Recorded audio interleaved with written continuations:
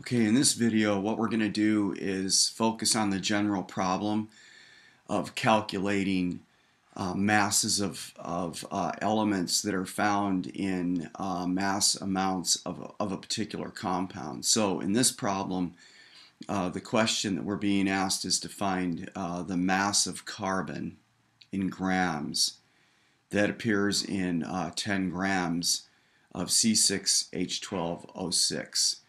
All right, and there are two ways to solve a problem like this. And in this video, we're going to utilize both methods. One method focuses on the percent mass composition of carbon in the formula, and the second method focuses on using mole mass relationships. The idea that in 1 mole of this compound, there are 6 moles of carbon, and we can use that knowledge to calculate the mass of carbon that's in the compound. So what we're going to do first is we're going to use the method that has to do with mass percent composition. All right, and the basic idea of this method is that we can determine the mass percent, I'm going to abbreviate it this way, the percent mass of carbon in this particular compound by determining the total mass of carbon that is in the compound. So the molar mass of carbon being 12.01. There are 6 carbons in the particle, and this is divided by the molar mass, which I've pre-calculated for the video here. This shows the calculation, how I arrived at it. All right, so the percent mass of C is going to be its molar mass times how many times it appears in a compound divided by its molar mass. And this is equal to 39.99%. Now, we can take this idea and change it just a little bit, and instead of calculating the percent mass composition, we can calculate the decimal percentage, which is this same number, but not multiplied by 100. And I see that I glitched here a little bit, so this should have been times 100. So the decimal percentage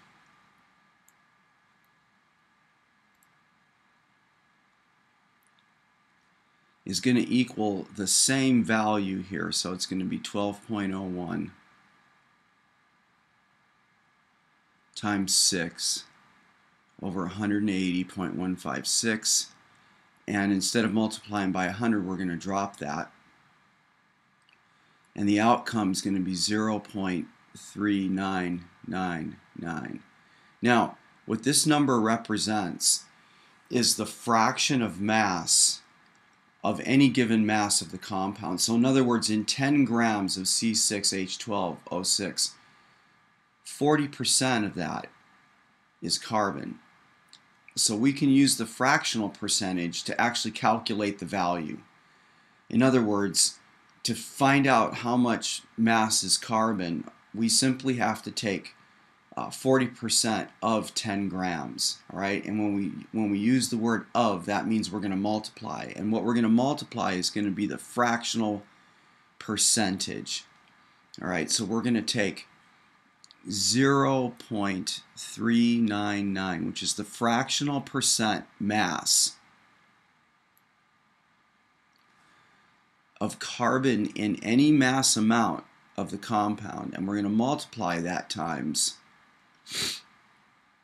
the amount of mass we've been given, which is 10 grams of C6H12O6.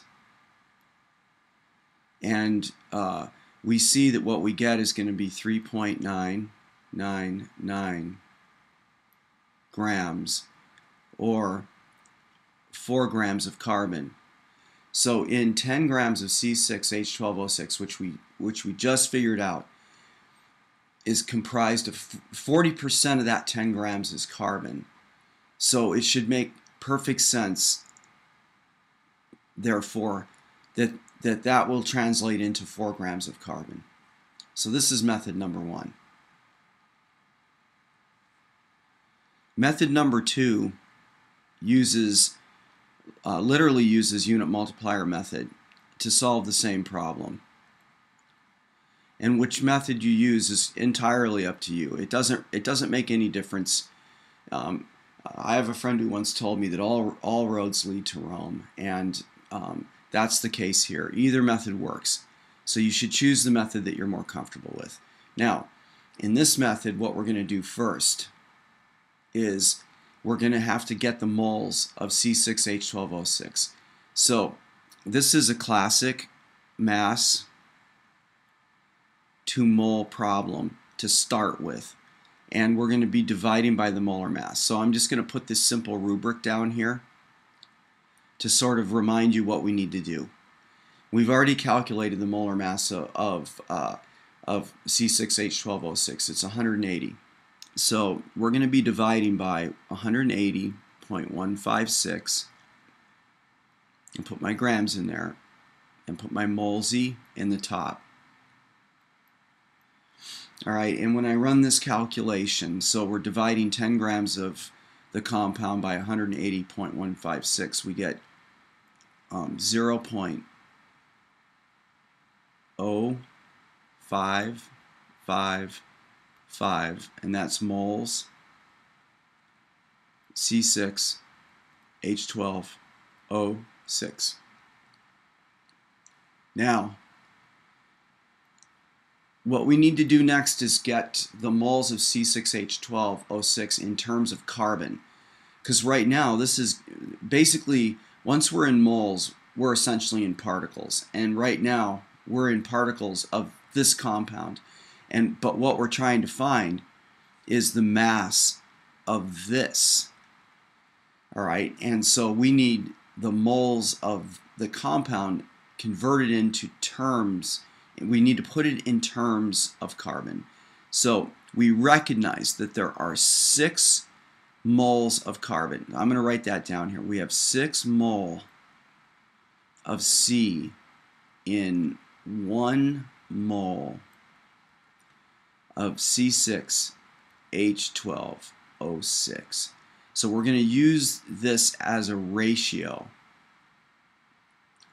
So we're going to have 6 mole of carbon for every 1 mole of C6H12O6. And this is going to equal 0.333 mole of carbon.